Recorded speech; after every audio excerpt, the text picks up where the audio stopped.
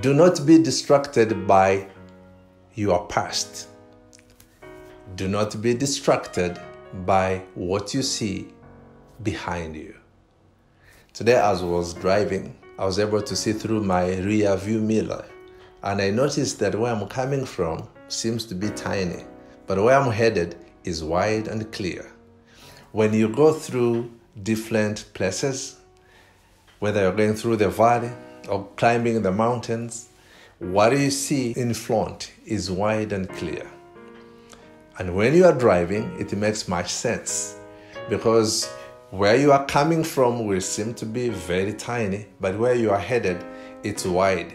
It's 180 degrees you can see ahead of you, which means where you are headed is huge, but where you are coming from seems to be tiny, which gives me an idea, by the way. Do not be distracted by your past. Do not be distracted by what you see behind you, because what you see behind you will have nothing to change you. But what is ahead of you is what makes you a better you tomorrow, or it's what makes you a weird person tomorrow. Things that are ahead of you, mountains you are going to climb, valleys you are going to scale, wherever you touch and whatever you want to do, it's ahead of you.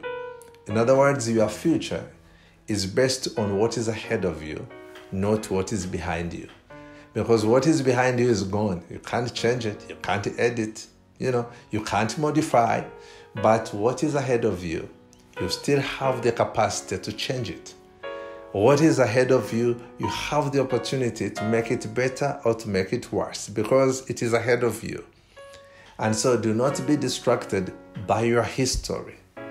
Do not be distracted by your failures.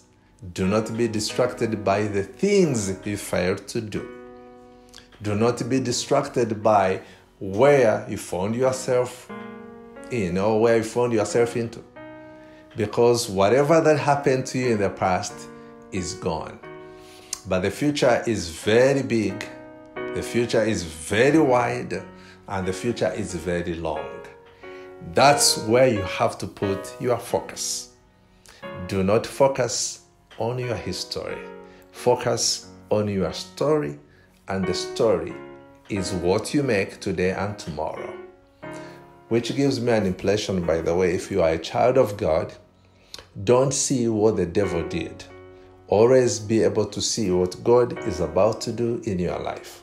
Every time your mind is distracted and you want to keep on seeing your past, then it means your future is going to be based by your failures of the past. But if you don't want to focus on your past and you want to focus on the future is going to be the way you want it, not the way it wants you. So, I want to say God bless you, but remember this: don't focus on what is behind you. Focus on what is ahead of you, because the life that is ahead of you is long. The journey you're going to take is very long. And what you're going to do is going to impact your family, is going to impact your village, is going to impact your community, and most importantly, it is going to make you enjoy life eternal. So please understand this. In all you are getting, get understanding. God bless you. Bye-bye.